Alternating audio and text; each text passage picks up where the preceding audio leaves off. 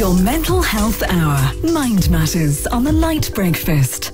Always a pleasure having international psychologist Dr. Anjhula Mya with us. Good morning, Doc. Good morning, both. Okay. You know, the Duchess of Cambridge has just had her third child. I think the whole world is rejoicing in this new addition to their family. Of course, there are people who are like looking at any baby and thinking, oh, I want one. I'm exactly like that. Steve is feeling quite broody. Not blessed yet with another child. You want a baby, or you're feeling like you are a baby?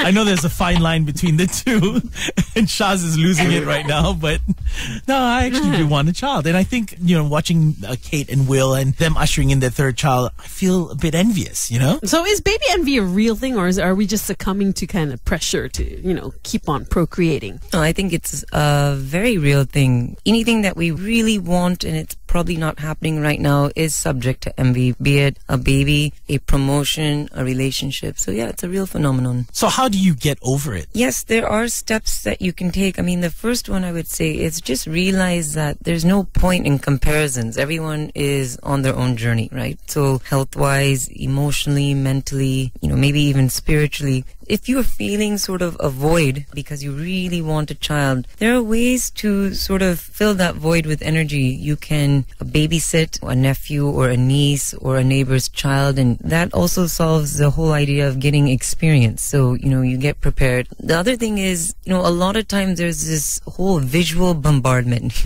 my baby bump, my announcement on Instagram, Facebook. It might do you well psychologically to temporarily unfollow these kind of daily reminders, because then it almost becomes an assault on the senses. Number 3 would be pair up with a friend that's also kind of going through the same thing with you. You're on that sort of same space where they also want a baby and it hasn't happened yet. You can compare notes, and then you become each other's greatest cheerleaders. And in life, there is a way to find that balance where you can be happy for others and proceed with your own journey. A couple of years ago, this was a hashtag that was trending like nobody's business. FOMO. Hashtag FOMO. Fear of missing out. We want to talk about this with Dr. Anjhula and find out how we can deal with it after Michael learns to rock on Lite.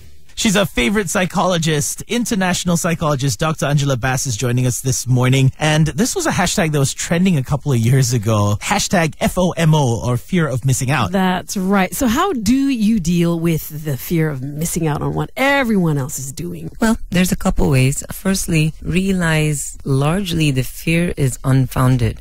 Social media has taken the fear of missing out to the next level, but most of social media is a smokescreen. So, for example, if someone's saying on Facebook, oh, I went on an around-the-world cruise, they have purposely, most likely, left out the fact that they've had food poisoning half the time. I remember coming back to humongous credit card bills. Correct. So we only see the shiny front cover. We don't see like chapter 9 or behind the scenes. I remember I was at the gym in the morning and I saw a lady on the treadmill running on it like at Olympic speed for exactly 10 seconds. And then that was her workout. And then it was on Instagram with hashtags like just do it, fitness, discipline. And I'm like, that's not the story. And the rest of the, everyone at the gym was just dumbfounded. So that's number 1. Number 2 is it's human nature to think that the grass is greener on the other side. The grass is greener wherever you water it. The research shows that even if you're doing something equally fun, you will always think the thing that is being done with others is more fun.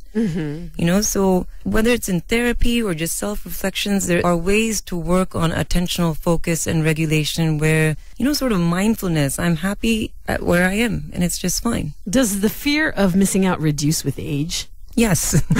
And I speak from personal experience. I was wondering about that because, I remember being young and thinking, oh, I have to go out tonight, I'm going to miss out on so much, blah, blah, blah. Now it's like, you couldn't bring me out, even if I personally wanted to go. No, for sure the research backs that, but I always smile. All the things you wanted to do when you were younger, like I want to go out, I want to spend the night over, they seem like punishments now. Exactly. I want to stay at home. What curfew? So true, isn't it? We're with Dr. Anjhula Mya this morning. She's an international psychologist who joins us on Mind Matters this morning. Next up, let's take a look at the correlation between your self-awareness. The higher you go up the corporate ladder. That's next on Lite.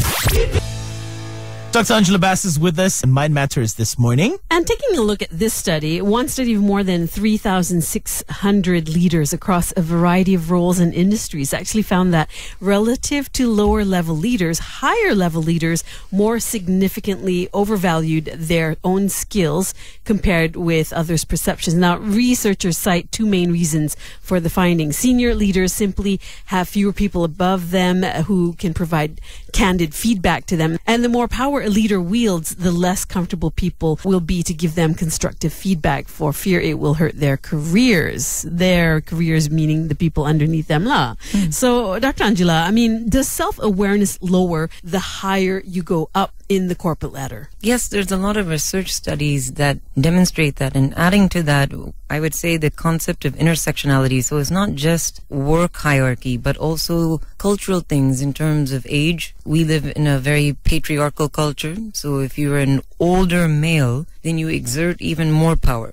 So these things combine to be very potent. And the higher you go, usually you tend to be more and more insulated. So that can lead to that phenomenon. So what about reality checks? How can you give these guys or these ladies, whoever's on top, a reality check without harming your own life and career? Well, maybe colleagues can anonymously send the research to their boss. But, jokes apart, if a leader is determined to have effective leadership and to show tangible results, then having that self-awareness that often comes from other people, because any type of relationship, romantic, work, friendship, they serve as a mirror in which to self-reflect who you are as a person. So we learn through our reflection from others. So that self-awareness through your employees, whether they're sort of on the hierarchy beneath you or otherwise, can be a very powerful tool in your arsenal of taking your work and your workplace to the next level. So, you can institute things like anonymous feedback or,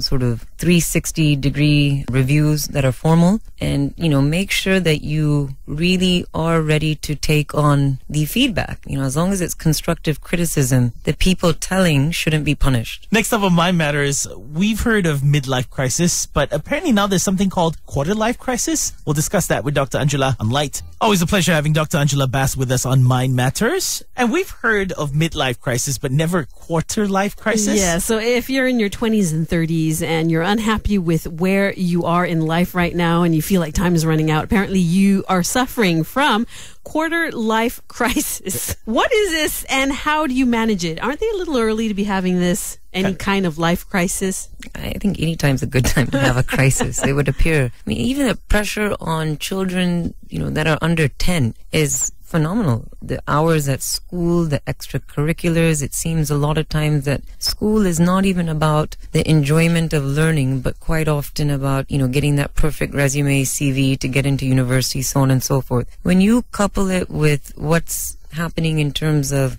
let's say, a political landscape of a country, worldwide issues, the economy, social media has enabled people to see, at a pace never seen before, what everybody else is up to.